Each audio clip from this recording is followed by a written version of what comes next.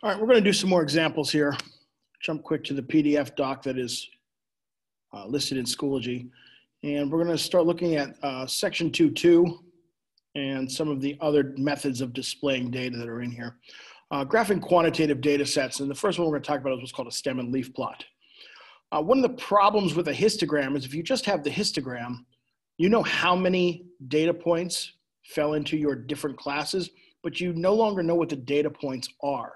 So there's a couple of different display methods of displaying data that can show you trends similar to a histogram, but also maintain all of the numerical data so that you know what your actual data values are. So we're gonna look at this example number 1, constructing a stem and leaf plot. Following numbers are league leading RBIs, runs batted in, for baseball's American League during a 50-year period. They ask us to display the data in a stem and leaf plot. What can you conclude? So here's the data set right here, and I've already taken the time to drop that data set into a Google Sheet. You can see it's here. I wanted to keep the raw data separate, so I've got a column here that lists all of the data, and then I've created a stem and leaf plot. I already have it done here, but I'm going to go ahead and delete this, and we'll go ahead and do it again. And I'm going to delete this column as well. So there we go. So here's our data list. And over here, I've just done a little bit of very simple formatting here. I know I'm going to create a stem and leaf plot, so I like having this kind of like XY, this T-table type of format. And the way I did that was very simple. I highlighted these 2 blocks and went to the borders and gave them an underline, highlighted this column here, borders, gave it a right border, and then I just highlighted the whole thing.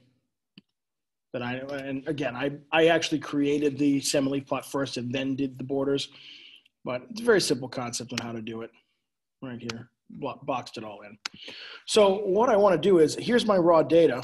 What I would like to do is sort this data. So I'm going to make a header here for sorted data, and I'm going to put that data in order. So I'm going to go ahead and copy this list of 50 data points and paste it right next to it. And then I'm going to go ahead up here to data and sort range column B from A to Z. I'm going to put it in ascending order so that my data is now in order.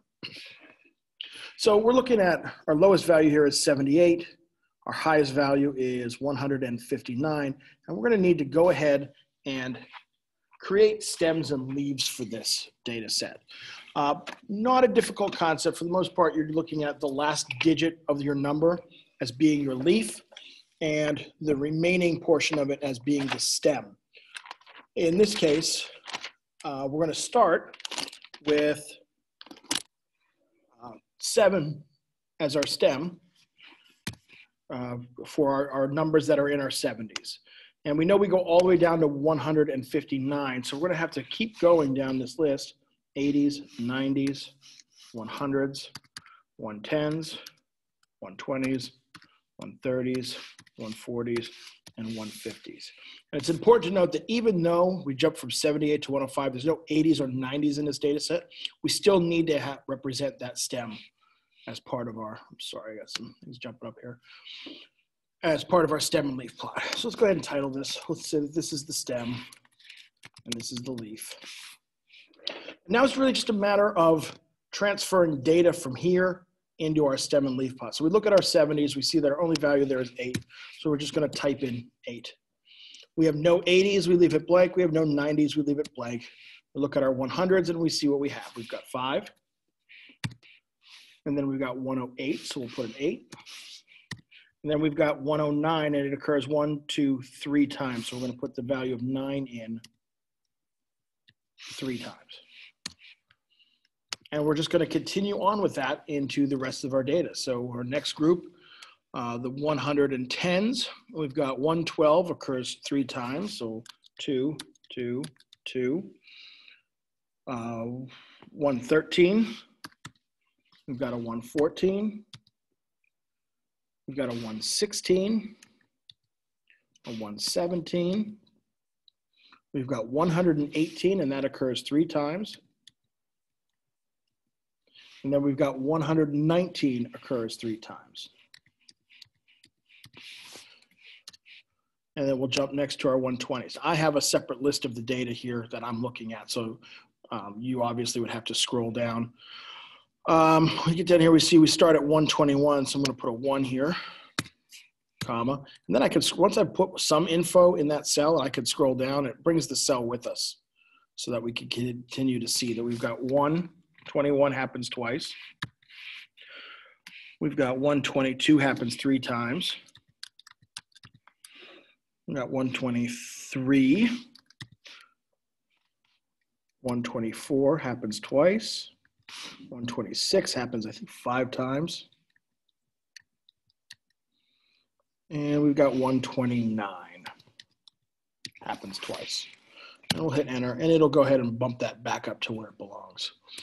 The 130s, we've got 130, 132, 133, 133, 144, 149, and 149. That's our data for the 140s. Go down and double check that.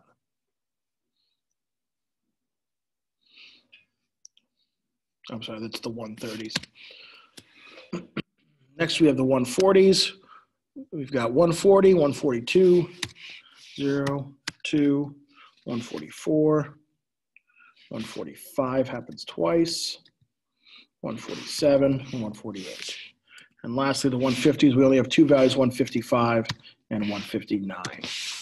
And there we go. We've put the bulk of our information, everything we need for the stem and leaf plots in there now. Other things we need to have represented with the stem and leaf plot, we need to identify a key so that someone who's reading this for the first time knows how to read it. Key. And we'll just pick, you can really pick any data value within here. Let's pick 105. And so we'll put in 10, vertical bar, 5 equals 105.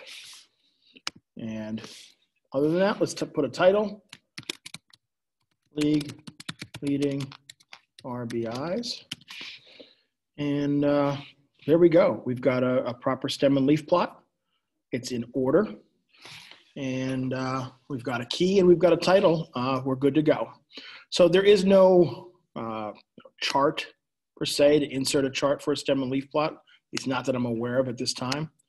But we can still create a pretty good one here in Google Sheets by just utilizing the formatting for the borders. Using the sort function to sort our data. Pretty effective.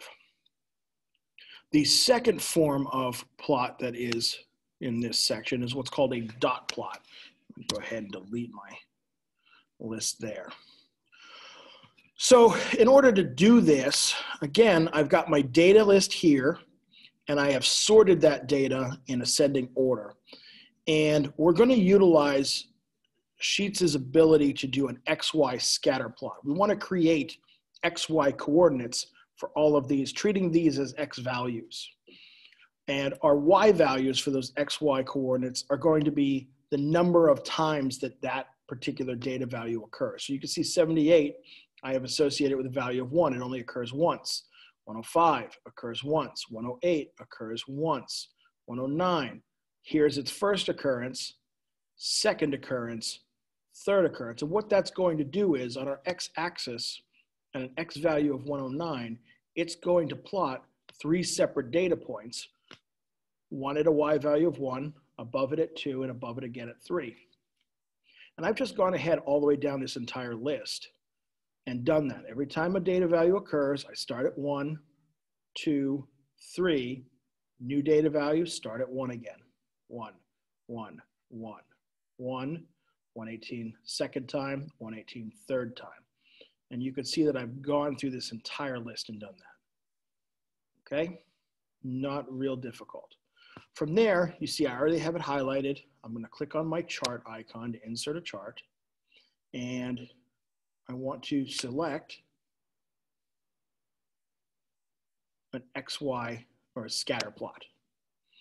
And you can see it has already put all of those data points, this one here being our 78, occurs 1 time, whereas some of our other numbers occur multiple times.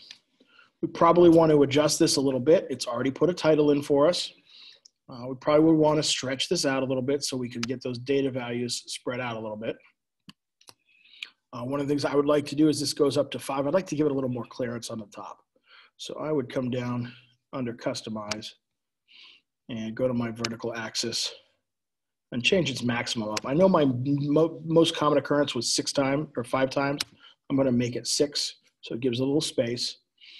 And you know, there's a lot of other things you can do in here with your chart and axis titles, your axes. You could spread it out. You could add more data points. Not all of that is really all that important. Let's see about our horizontal axis here. Maximum value scale. No, down here to grid lines. Take a look at that. Under grid lines, horizontal axis, we can make our step value spacing by step. We'll make it 1, so everything's by 1 step. I believe we can go in here and we can scroll down through this and add, do 10, and then you know, if we close this up and we go ahead and stretch this chart out, we'll get all our numbers represented there, and you can really get a good look at it. There are other things you could do here. You could change background colors and whatnot to make it more visible. But the bottom line here is you want to have a dot on the chart for every single data point. So a data value of 112, you can see occurred 1, 2, 3 times. Our data value of 126, our most common, happened 1, 2, 3, 4, 5 times. So this allows us to see trends in the data. Obviously, this 78 was a very unusual year for a very low number of RBIs. 126 occurs fairly often. And you can see, for the most part, you can see where your data is concentrated and get an idea for you know, what a typical number of RBIs would be for league leading in the American League during that time period. Not a difficult graph to create. The last one that we really want to talk about in this section, we're going to scroll ahead here a little bit. You know, pie charts, definitely useful. You could definitely create those in Google Sheets. All of these charts, you can create different ways to do it. The one I do want to talk about is this XY scatter plot. So I'm going to use this set of data that's right here. Length of employment in years, this is from Try It Yourself 6, versus salary in dollars. So again, I've already done it. I'm going to delete my chart. But the XY scatter plot is also fairly simple. We have our years of employment in column A, our salary in dollars in column B. This is an XY coordinate. It is very, very important when you're doing something like this that we keep this 5 associated with this 32,000. We don't want to go and sort this into ascending or descending order unless we keep these numbers associated with the number that it's with in the first column. Pretty simple. We're going to go ahead and highlight this. Go up to our chart icon, insert a chart, and it's already selected for me to do a scatter chart because I've already done it. But if you need to, just hit the drop down, scroll down through. We want to do a scatter plot. And there it is. And this is very simple. We've got X and Y coordinates on here. We've got our title on here. It's really done everything we need it to do. But there's some things we could add that are important. So we're going to click on Customize. And under the drop-down menu for Series, we scroll down in here, there's one down here that says Trend Line. And that's a real nice one to be able to put in, and Google Sheets will put it in automatically. If you're using something like a TI-84 calculator, then you'd have to go through what's called a linear regression. We don't have to do that here. It will add a trend line. That is an estimation, a best fit line for the data set that we have. If we go down a little further to that, it asks if we want labels, and it's right now it's at none, but I want to add a label. I'm going to label using the equation, and it will give us the slope-intercept form of our trend line, or y equals mx plus b, slope and y-intercept. So that's a real nice thing you could add. R squared is what's called a correlation coefficient. It's a measure of how accurately the trend line and the data values match up. And we can see that we've got a correlation here, 0.89. Obviously 1.0 is the best. We've got a strong correlation here between our trend line and our data values. Other than that, it's all just formatting, changing your titles however you need to, changing your axes however you need to. Not a difficult concept. I hope this was helpful for these 3 charts. Do expect to have some assignments posted tomorrow with new data sets, and I will share these 2 documents with you so that you have them to look at while you're watching the video if you like. And thank you for tuning in.